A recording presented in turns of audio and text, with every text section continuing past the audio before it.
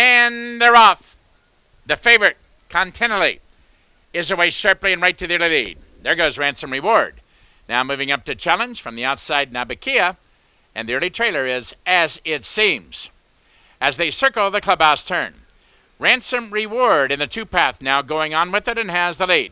The heavy favorite, Continually, is there toward the rail now. Second, Baby Gundon draws alongside from between horses now to be third. Nabakia, 3 deep in racing fourth. Length and a half farther back to the trailer. As It Seems, 5 lengths from front to back. They settle for their journey up the backstretch, and Ransom Reward takes them along on the lead by 2. Continually is into the bit, a stalking second. From between horses, Baby Gundon remains third. From the outside, Nabakia is fourth.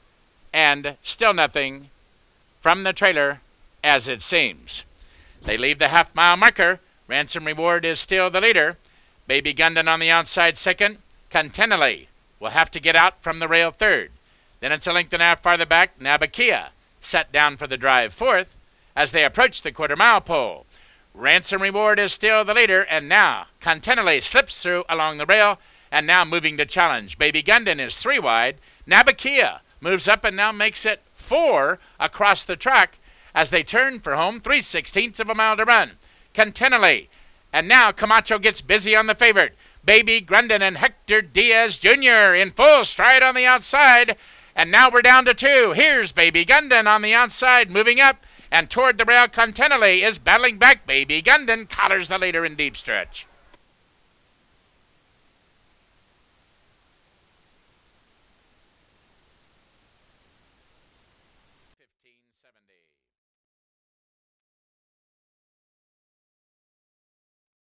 Pick 3, 3 of 3, 76.40.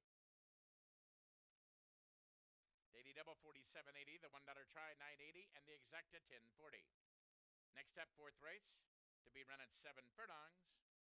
No changes. It is the start of the 20-cent Ultimate 6. Post time at 1:46 in 21.